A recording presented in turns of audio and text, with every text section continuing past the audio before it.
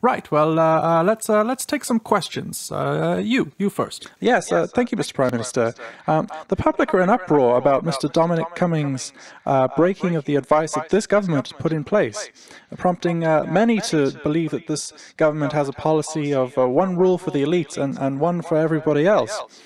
I think a lot of people are wondering if you're going to do anything about this. Perhaps you should step down, or if that's going to be something that would be advised from yourself? Well, I tell you what, that's quite a big question. I'd better ask my chief advisor what he thinks.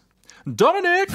You dare summon me? Yes, sorry, Mr. Cummings. It seems the public are pretty upset with you.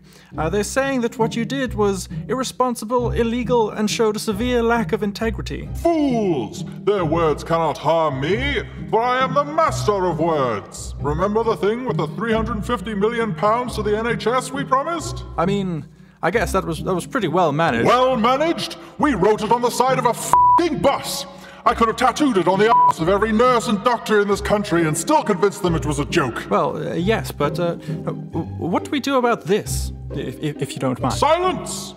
So they believe I acted irresponsibly, illegally, and showed a severe lack of integrity. Well, you simple-minded buffoon, you tell them this. I believe that in every respect he has acted responsibly and legally and with integrity.